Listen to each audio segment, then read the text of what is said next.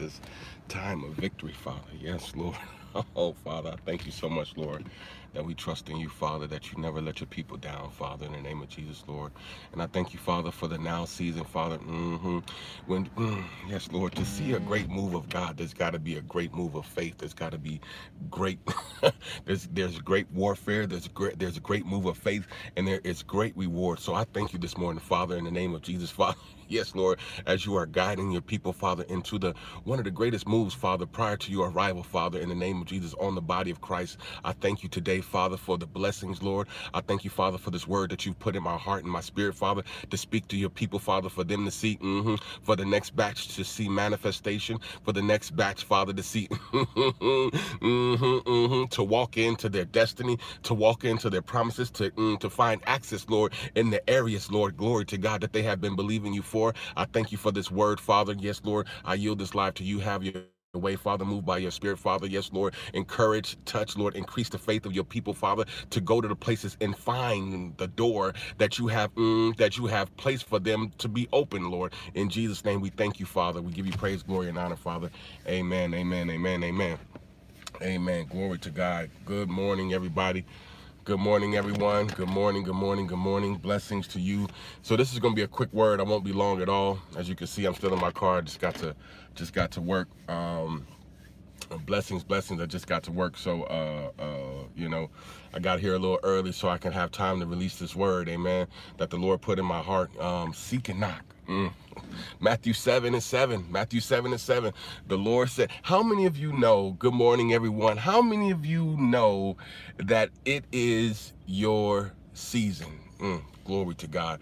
How many of you know blessings? How many of you know that it's your season? How many of you know? How many of you believe that it is your season? Good morning, sis. Good morning. Good morning.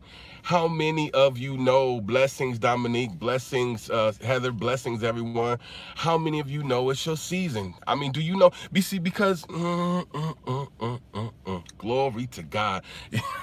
You see, when you know it's your season, then then you can't really you can't really assess the new season by the old season. Amen. If you know it's your season, if you know it's your season, if you know it's your time, you see, and this may not be for everybody because the Lord may not have told everybody that it's your time. And if it's not your time, this is still a good word for you because it's going to help you as you when your time comes to move the way. Thank you to help you move in a time when it becomes your time. So this is still a good word for everybody. But for those of you who know, the Lord put it on my heart this morning. He spoke to me and he said, knock and seek. And what he was showing me is and the reason why I left out ask is because the Lord says that you have been asking. You have been asking, but there are some people who have a routine, who have a routine, and they have been unwilling to go outside of their routine. And so they've been sitting there asking, but they haven't gone and knocked. You see, because part of faith is going to knock on the door. Let that hit your spirit. Have you been knocking on any doors? Oh, come on, man.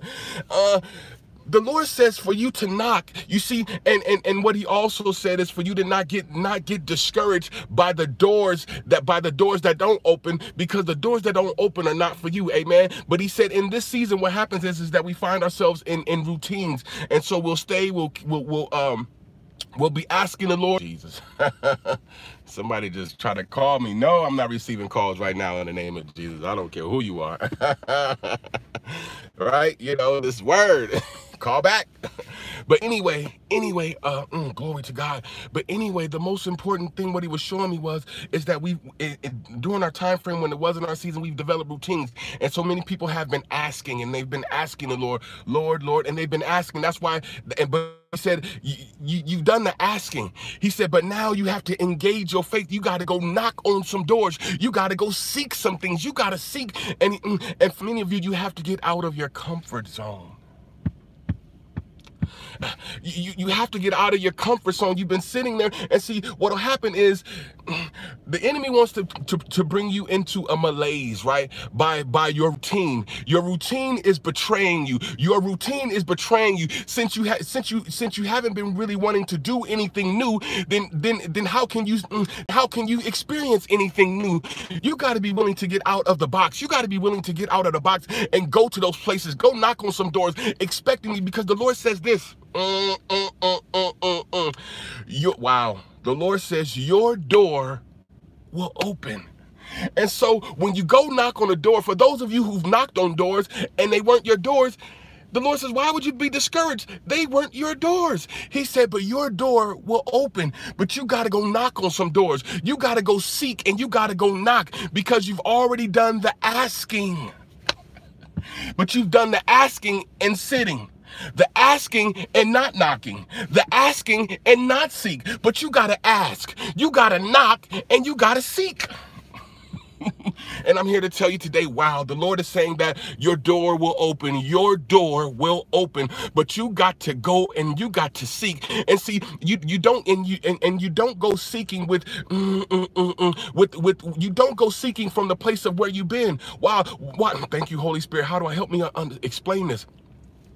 Because where you've been, it wasn't your season. So like my wife and I, we went and we knocked. We sought out of season, and so no doors open. And so, but and it was funny how we had to get to a place of absolute, like, not desperation, but like, okay, you know what? We ain't got nothing to lose. And it was at that point that we were able to go and knock and find the door open. And so our experience allows you to go in, will allow you to go in a way that will keep you from the disappointment, that will keep you from the confusion, that will see the heartache. Sometimes and when God is appointing people, for those of you who are ministers and leaders and prophets and preachers and pastors and evangelists, sometimes your hardship is to make the way easier for the people who God brings into your contact, who God brings. See, Paul said this. He said, the things that I've suffered is for your benefit. And so even the suffering that we had to go through, right, discovering the path, is so that we can convey it to you, so that your path could be easier. Amen. So that your path through could be easier as you receive understanding. Because what happens is people have gone, they've knocked on a door that they've wanted. They've knocked on the door didn't open, and they stop knocking, and they get discouraged, and they're like, But what you need to do is you need to get excited. Say, knock on that door. Oh, wow, glory to God. Let me tell you something. The Lord is saying to you this morning, your door will open. Listen, and whatever door don't open, you got to rejoice, because let me tell you something. You don't want no door to open that ain't God.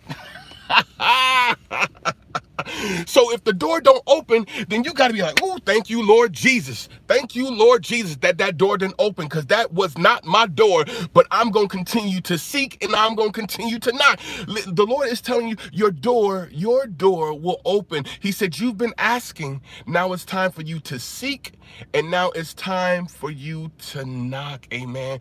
And your door will open. Faith. You've been asking and you've been believing, but what is going to engage your faith? Look at this. And this is the perfect example that he gave me. Thank you, Holy Spirit, for bringing it. As I was meditating on the Lord and I was spending time with him through my 40, 50 minute drive, he was showing me that the past season is what caused Sarah to say, shall I have the pleasure? Because during that time, they were believing God for what God had promised. Amen. They had been believing God for what God had promised, to the point to where she stopped knocking. She stopped seeking. So what happened is she told Abraham, go into my maid service, go and become intimate, go and become one, go and have relations with my maid servants, not me no more. Let the blessing come from there, because she got discouraged in the season she was in. But when the time came, that's why I said, how many of you know it's your season? Because the Lord will show up when it seems like you are good and exhausted, when you are good and tired, when you are good and done. But see, guess what she had to do? Her and Abraham still had to seek. Her and Abraham still had to knock, still had to be an act of faith for them to do what? They still had to come together. Because if she said, you know what, it ain't gonna happen, so what's the use of us coming together? She still, who understand what I'm saying? I'm trying not to be, when God said it's your time during the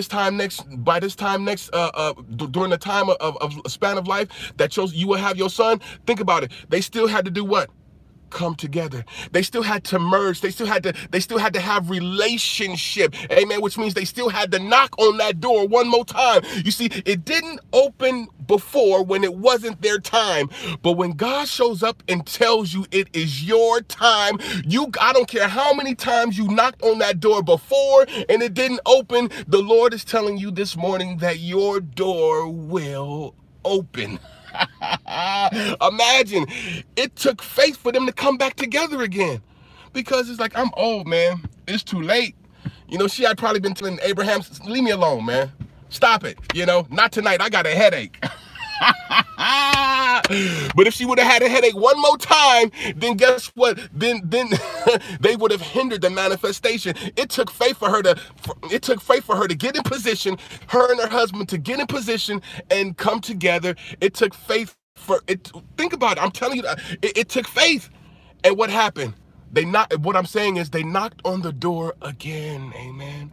They knocked on the door again. You see, because it does not matter what you knocked on when it wasn't your season. The door wasn't going to open. You could have been knocking on the right door. You could have been knocking on the right door, but it don't matter if it ain't your season.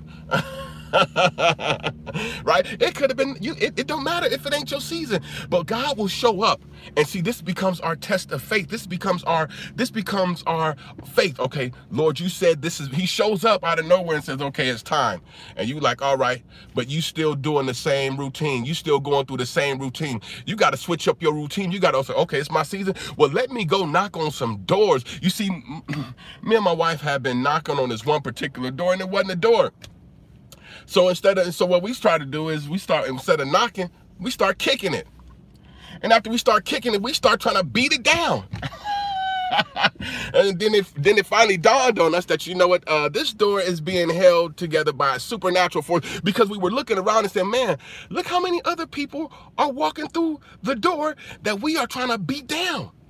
And so we had to be available to try something new. And that's a word for somebody. You gotta be willing to try something new. You don't have nothing to lose. If this is your season, see, I can't tell you this is your season.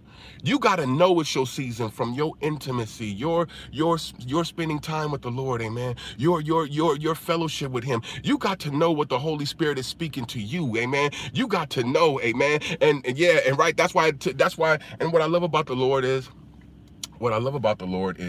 we was trying to beat down a door that wasn't us. Look at the divine love and protection. Look at the divine love, and that's what I'm going to pray for you. That's what I'm going to pray over you guys right now. Look at the divine love and protection. He wouldn't even the enemy would have loved for that door to open for us. Why? Because we would have been in a place that God had not ordained for us. But look at the love and kindness of God to hold that door shut that we were trying to. Good morning, sis. Good morning, Sister Jen. Blessings, Sister Jen and Brother Matt. Look at the kindness of God. Have we opened up that door? And see, sometimes we're going through life. We are so unaware of just how protective God is over you. Blessings, sis. And sometimes we fear, so much, but look at how protective God was. Amen. Look at how protective he was over us. I'm sure the enemy would have loved to open up that door and brought us into all kind of misery, but the Lord has said, no, no, no, no, I'm not going to let it in until you realize that it was me who's holding that door. And then it came to us like, wow, wait a second. Listen, this is some kind of, first we thought it was the devil. We out here rebuking Jesus. Oh man, we thought it was like, hold on, man. Why? Because we knew it was our time, right? But see, we weren't fluid. We weren't fluid with God. We weren't just moving, amen. And so this is what this word is coming to help you to be fluid. You go knock on the door. If that door don't open, you pray and you go knock on the door. If that door ain't your door, then you just move to the next one. Why? Because your door is gonna open, but what the enemy wants you to do is be knocking on the wrong door. Now beat it down. Yeah, now beat that door down, you know. Now beat that door down, you know, and have you focus on something that's not your door, right? And then what? Then he's gonna dishearten you and say what? Oh, God is not coming through. Then he's gonna come back and then try to, you know, talk you out of and try to talk you down, amen, you know. So what I'm saying to you is when the main thing, blessings, the main thing is knowing it's your season. You see, my wife and I, we knew it was our season, but we had to go through the process. We had to go through the process of discovering, amen. We had asked, we had fasted, we had prayed, we did all that stuff. The Lord spoke and said, it's your time. You know, it's your time. And so, all right, so we went through the first thing that we saw logically. Well, this makes sense. The problem is the Lord had a door for us that didn't make no sense. Oh man. You understand what I'm saying? He had a door for us that didn't make no sense at all. But we went and we knocked on it. We went and we knocked on it. Right? We looked at the situation and said, man, could God be this good? Well, we ain't got nothing to lose. Let's go knock on it. Let's go knock on that thing. And sure enough, not only did that door swing open, oh, it swung wide open. Let me tell you something. For those of you who find your door, it's not only going to swing open, but it's going to swing wide open.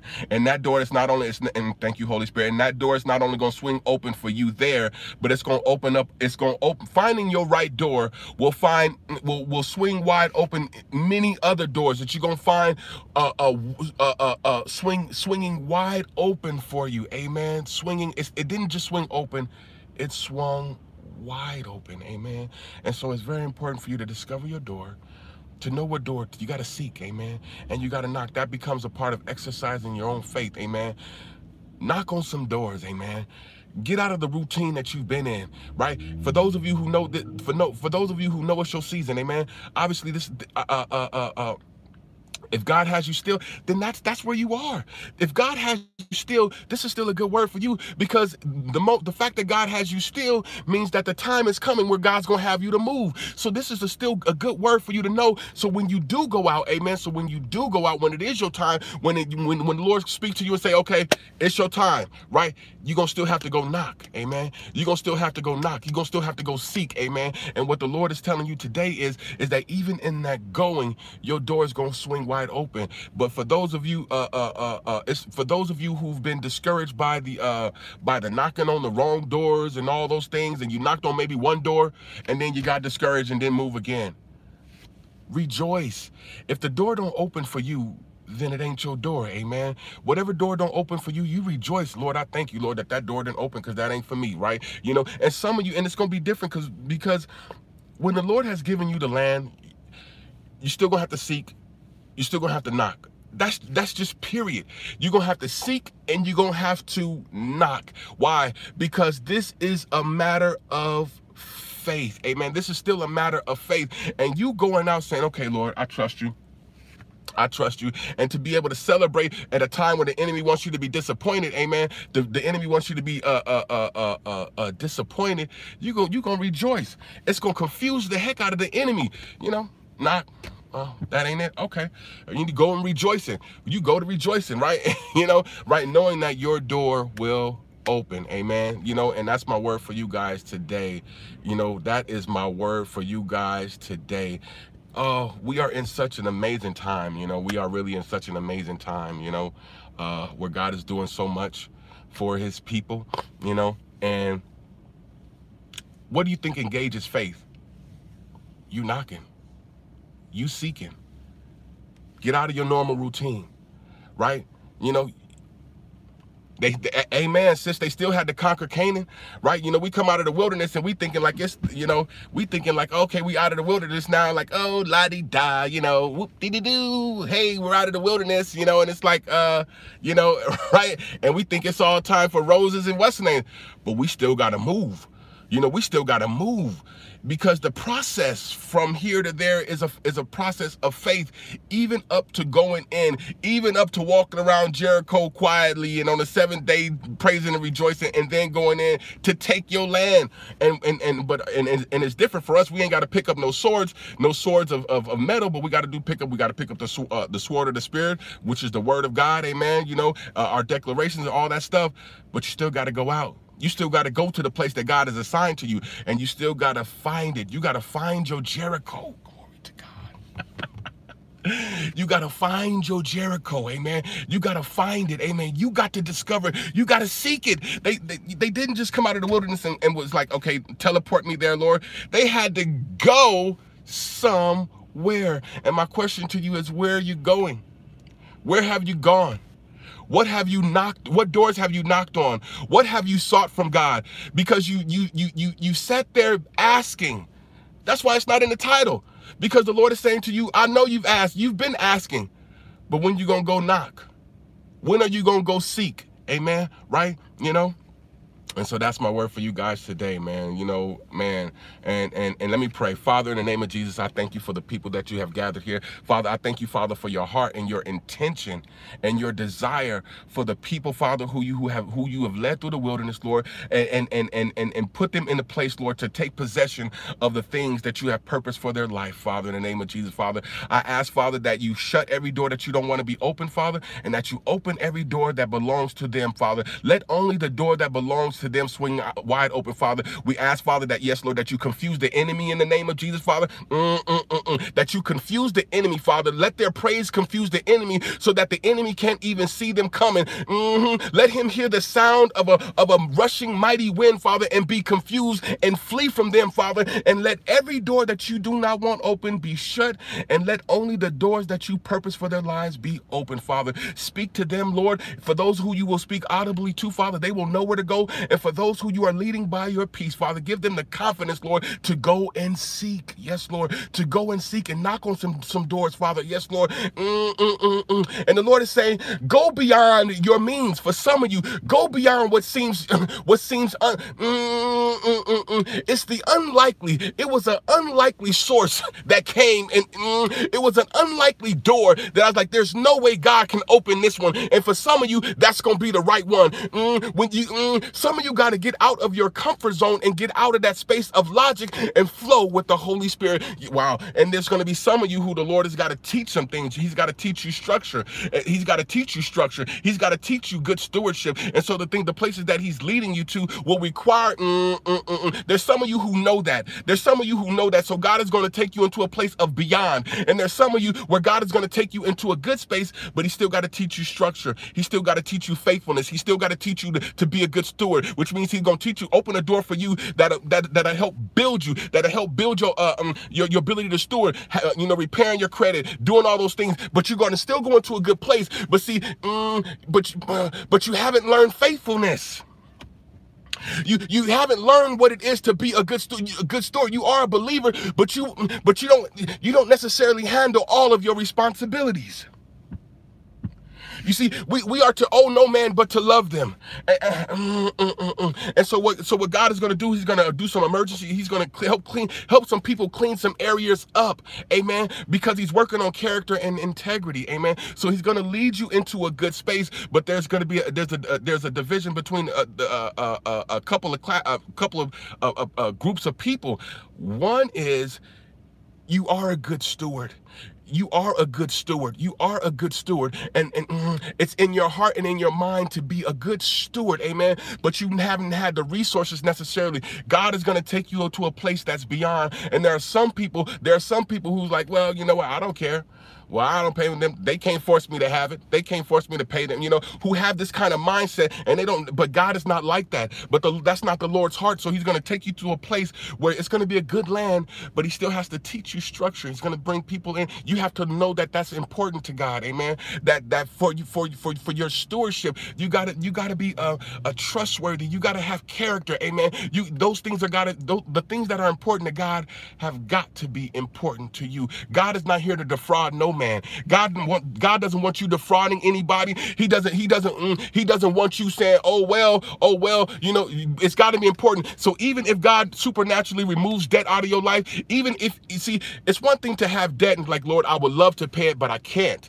But there's a couple of people who like, oh well, you know, God will take care of it. And God is saying, that's not my heart. Amen.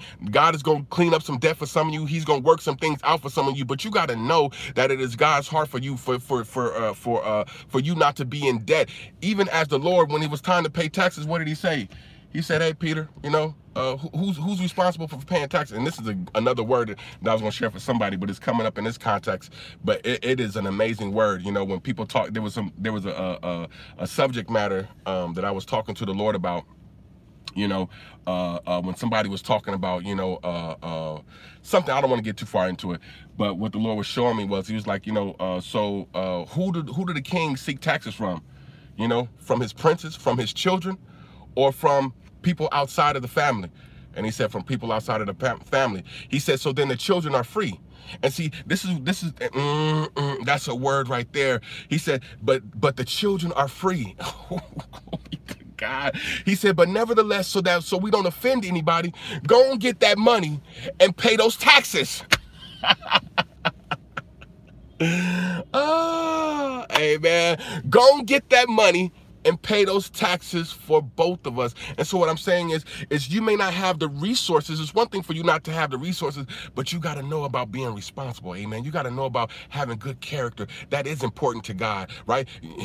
Pay your taxes, but you know, but I'm just saying, you know, there's when you know, for me too, you know, for all of us, you know, when we know that, okay, look, you know what, to defraud anybody, it's never good, amen, right? You know, if we owe some things, you know, we got to pay it, amen. That's just the reality. And so, you know, you pay it off, and if you can't, hey, you know, if you were not now, because God's gonna bless you, but I'm saying at that time, if you couldn't, then that's totally fine. But for those of you who have the heart, I'm just talking about for those who have said, I'm not gonna do it, right? I don't want to do it.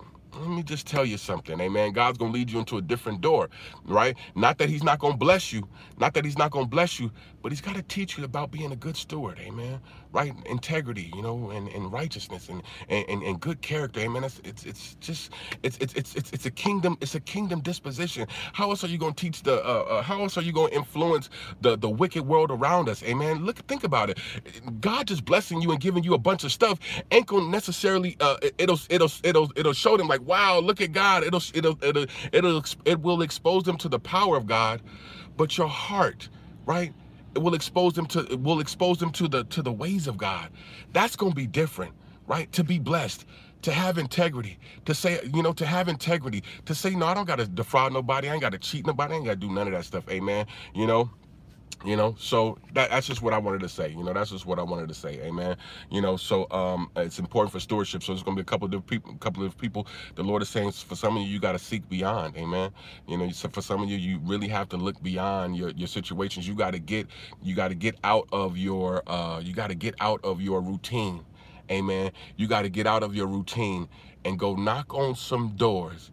And it's time to go seek and to go knock on some doors, because the Lord says you've been asking, and the Lord says your door will swing wide open. Whatever door that does not open for you is not your door. You rejoice and say, oh, thank you, Lord Jesus, for not opening that door for me, because I only want what's mine. Because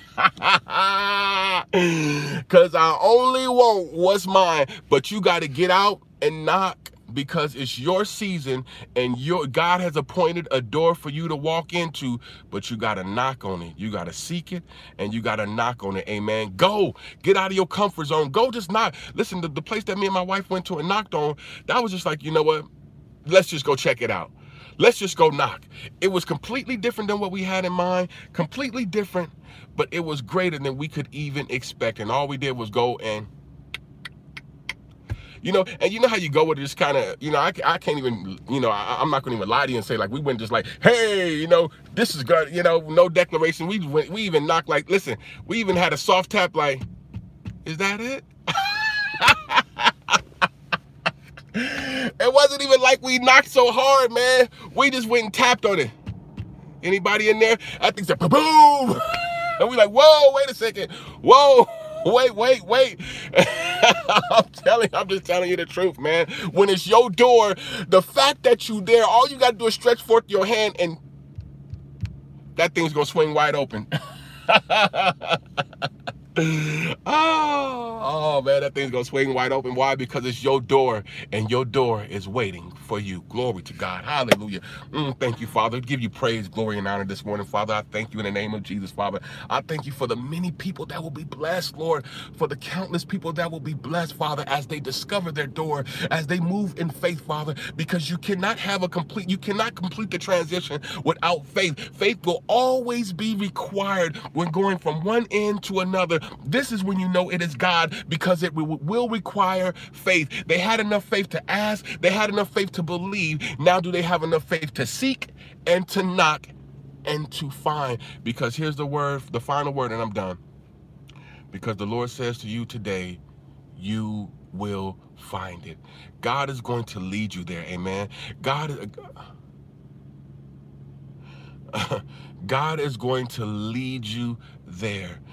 When you find yourself willing to go, God is going to lead you there. Because more than you want to discover your door, let me tell you something. God wants you to discover your door.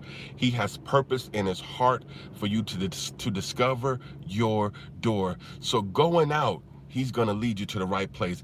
And I pray that the Lord will close every door he don't want open, so that there will be no space for the enemy to deceive you. That that there will be no room for the enemy to come in and try to trick you up and make you and discourage you or dishearten you or any of those things.